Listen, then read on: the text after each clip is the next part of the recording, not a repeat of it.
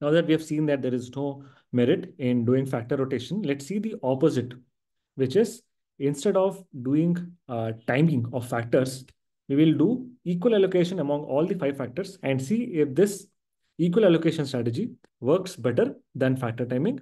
And also, let's see if the equal allocation among factors works better than the Nifty 200 index or not. Now, the calculation of equated NAV is simple. To do that, first we'll get all the five factors NAV normalized to 100 starting 31st July 2005. And then we'll calculate the monthly returns of all these five factors. The equated strategy or NAV is nothing but the average of all the five factors NAV for that month. So this way, we're going to get the equated NAV as simple as that. Now let's take a step ahead and calculate the 3-year, 5-year, and 7-year rolling returns so that we are not doing point-to-point comparison, but let's calculate the rolling returns of 3, 5, and 7 years. And also I'll calculate the drawdown and volatility.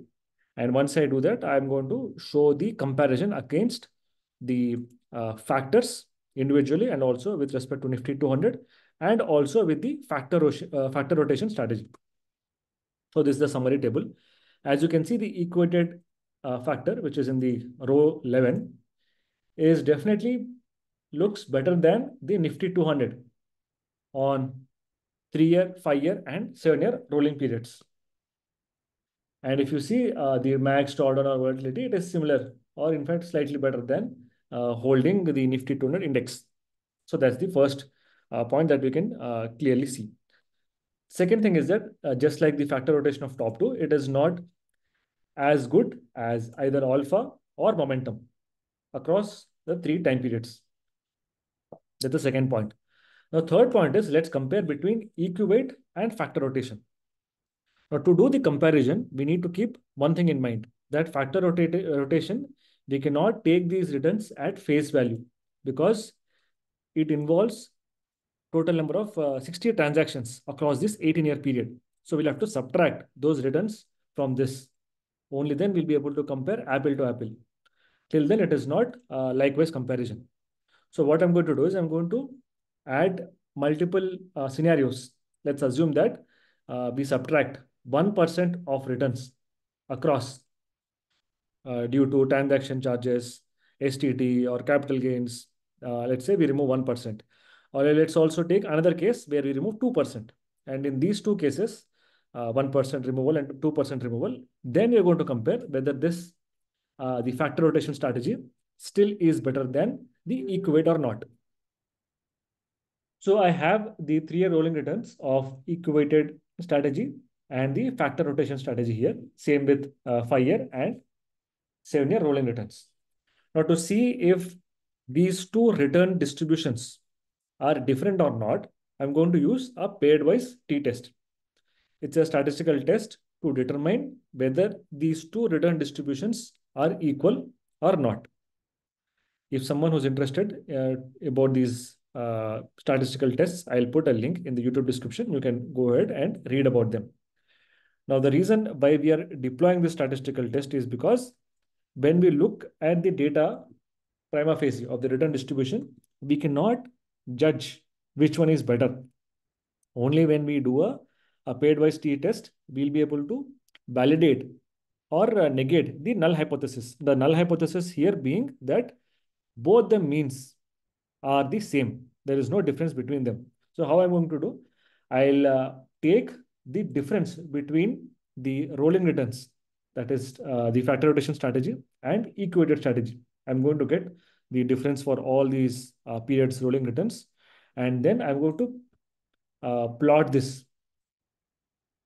So let's plot a histogram. So this is how the histogram looks like.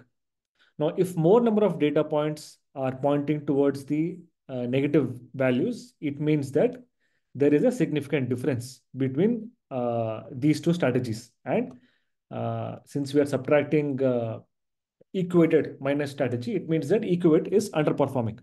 So that's how we can visually tell. But instead of visually seeing it, let's do a paired-wise t-test and see for 3-year, 5-year, and 7-year rolling returns. So these are the results that are going to look like. when we run pairwise t-test for 3-year, 5-year, and 7-year. Also, I've done this test when the returns are taken at face value. That is, we are assuming that these returns are the same as it is without any capital gains or transaction fee. And when we subtract 1% of returns as capital gain and transaction, I'm just calling it as 1% deduction as 1% fee. And if we deduct 2% across the whole rolling returns, then what are the results going to look like? The another important parameter that you need to look at is the p-value, which basically, if it is less than 0.05, it means it is statistically significant. And the difference is going to tell whether it is outperforming or underperforming. And the outperformer is mentioned here. Now, if you see at face value, across all the time periods, 3, 5, and 7, the strategy, which is nothing but the factor rotation, is performing better. So if you simply look at the returns without any deductions, then the factor rotation strategy is good. But if you have to consider 1% deduction across because of the capital gains and the transactions, then in the 3-year rolling period, neither of them are better. So we are better off either investing in equal weighted factor or the factor rotation. If both of them are the same, then what's the point of taking extra headache of doing a factor rotation strategy, investing, again, moving in, moving out? Rather, we are simply better to hold equated strategy.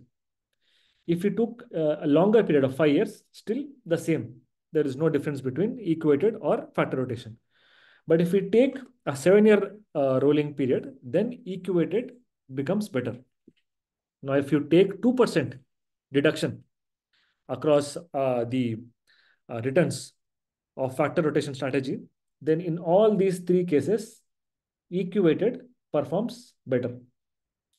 So what we see is that the factor rotation strategy is not better than the equated strategy if we take into consideration the capital gains and transaction charges on all rolling periods 3, 5, and 7. And now let's also compare whether the equated strategy is better than the Nifty 200 index or not. So we see that across 3, 5, and 7-year periods, the p-value is much less than 0.05. It is somewhere 10 to the power of minus 15, 10 to the power of minus 19, minus 34. So it statistically is significant across all the time periods. And it is with 99% confidence that this returns distribution is better than the Nifty 200. So two things we have established: that the equal weightage allocation of factors is definitely better than the index. And also we have established that the equal weightage holding of factors is also better than doing factor timing or factor rotation across time periods. So I'd like to end this video by showing the assumptions that I've taken to do this backtest. The first one, I've taken the factor indices data from NSE and not the actual tradable instruments data. The reason being there are no tradable instruments available since 2005 to run this backtest. So hence I had relied upon indices. Now, when I rely upon indices, obviously the main issue would be that there will be a tracking error whenever someone launches an ETF or a mutual fund based on an index. The exact matching of the index values is not possible. So any ETF or mutual fund will have some tracking error.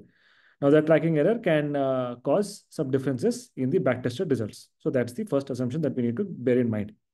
The second thing is that when we take the index data, we always get closing prices at the end of the day. So today's closing price is assumed to be tomorrow's opening price. Now, this might not be the case every time. There can be gap ups or gap downs, and hence the results, especially the backtested results when done on actual tradable instruments, might vary. Secondly, the bid-ask spread when we do backtesting on actual instruments might be different. And that also will cause some differences in the results when we do backtest on actual tradable instruments. So these are the 3 major assumptions. And with this, I'd like to end this video. Thanks a lot. Have a nice day.